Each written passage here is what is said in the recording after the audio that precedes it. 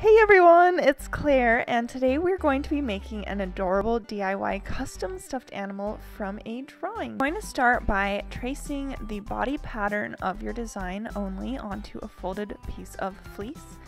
And I just did the main design of the bird without the beak or any of the appendages. And then you're going to cut that out with a 1/4 inch hemline all the way around so that you will have two identical pieces. Then you're going to create the pattern for the extra appendages, in my case the wings, which you will also place onto folded fabric, and you're going to just go around that with a pen and then cut it out with a 1/4 inch hemline as well, just like you did with the body piece. And I went ahead and did the same thing with the beak, which also has the 1/4 inch hemline, and also the little feet of the bird. So you will have all of these details, including the eye, which I created out of felt, and you'll just match those up with the body piece just to see how it looks, and make sure that you have two pieces of everything. From here, you're going to go around and sew on the pen line of all of the appendages. So the wings, the beak, and the legs were the ones that I sewed. Remember to only sew on the pen line and leave that opening so that you can pull these things right side out and you'll be able to stuff them.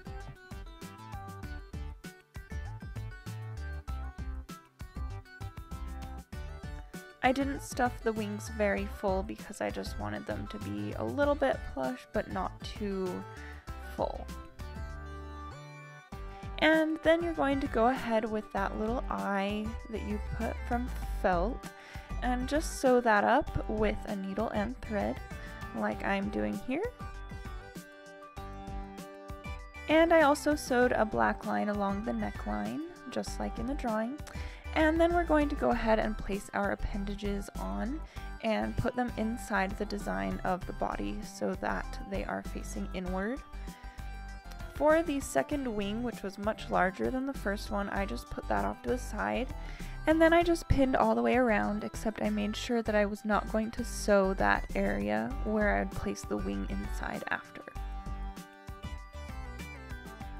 So from here, I went around and left that opening for the second larger wing, which I folded and placed inside, and then I sewed that to the rest of the design, but I also made sure to leave a hole at the bottom so that I could pull everything right side out.